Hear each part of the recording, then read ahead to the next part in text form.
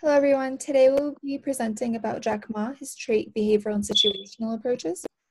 Jack Ma is one of the founders and former executive chairman of Alibaba Group. We will be examining his influential leadership styles and highlight his inspiring business behaviors along with understanding the trait approach, behavioral approach, and situational approach. Our presentation will develop conversation on what makes a leader a good leader. A little background, Jack Ma was born on the 10th of September 1964 in China. He struggled with attending college and it took him 4 years to pass the entrance exam. He graduated in 1988 with a Bachelor's of Arts in Science in English and proceeded to be an English teacher. Ma's career experience is very tough. He applied for 30 different jobs and got rejected by all. In 1995, he created the China Page website, and in 1999, he founded the Alibaba Group.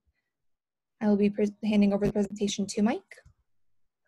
So for Jack Ma's trait approach, he is willing to accept rejections and he doesn't worry about his rivals. He is never get frightened by his rivals. He said that if they underestimate him, it will be good for him. He cares about his teammates and he is passionate about his job, so that he has never give up even when he faced bankruptcy. So he has very high emotional intelligence, which can reflect by he is good at getting along well with others. One amazing skill of Jack Ma is that he can learn English by himself. So combine this all, we can see he is a good leader, but he has non-professional internet skills. Also, he always has very high expectation for his team jobs. This could be his dark trait. So for his leadership style, we think that he is a relationship-oriented leader. He cares about his employees' idea and gets their employees involved in the decision making. And also, he takes their opinion into considerations.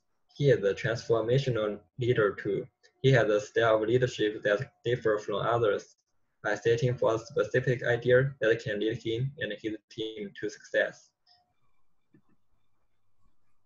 Okay, so in regards of the situational analysis, based on our research, we believe that Jack Ma matches the business situation. He has a strong vision and he has the courage to challenge the unknown. These traits make him able to lead an organization such as Alibaba. Also, he's not afraid of admitting mistakes. He and his team can team up and grow from them. Jack Ma is relationship oriented, which makes him care about his employees, and he focuses a lot on building good relationships with them. Lastly, conclusion. He's a very successful leader because he encourages his team to keep on going, never give up.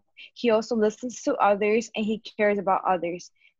One recommendation, it would be like probably just to work on his technology skills because he could take some time to learn about new innovations. And that's it with our presentation. Thank you.